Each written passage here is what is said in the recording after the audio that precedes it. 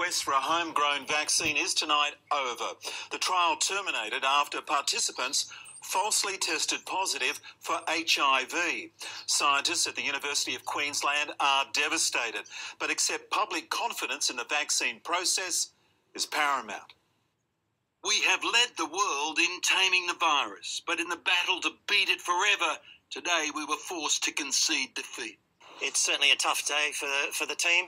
The University of Queensland's mission to find a vaccine, in the end, scuttled by community fear. And that's part of, or a big component of why we are pulling out now. Several of the 200 participants in the trial returned blood tests that showed that they were HIV positive when they weren't. No one was at risk. The shadow of the Grim Reaper looms large. But now we know every one of us could be devastated by it.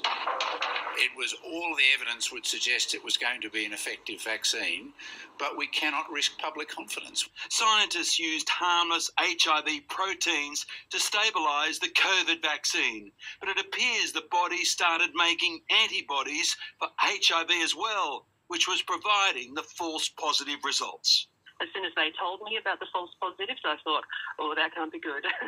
I actually couldn't care less about a false positive. That's all it is. It's a false positive. There's no risk to my health. And as the research team in Brisbane stepped aside to applause from colleagues, the Prime Minister and his health offsiders looked to Plan B. Of the 4 vaccines that we did advanced purchases on, 2 are probably the most advanced in terms of phase 3 data. Drug maker AstraZeneca, with the help of Oxford University, is now our biggest hope. It can be made in Australia by CSL. The government today upped its order to 50 million doses.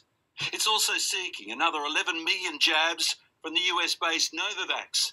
Pfizer, which has already begun rolling out in the UK, remains our third choice.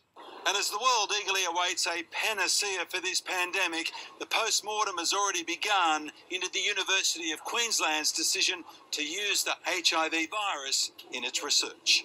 An Adelaide vaccine scientist claims his warnings were ignored. In the context of a pandemic where you can't afford to have hiccups, then our feeling was it was too experimental a technology to be rolled out. If we could go back in time, we could have made changes.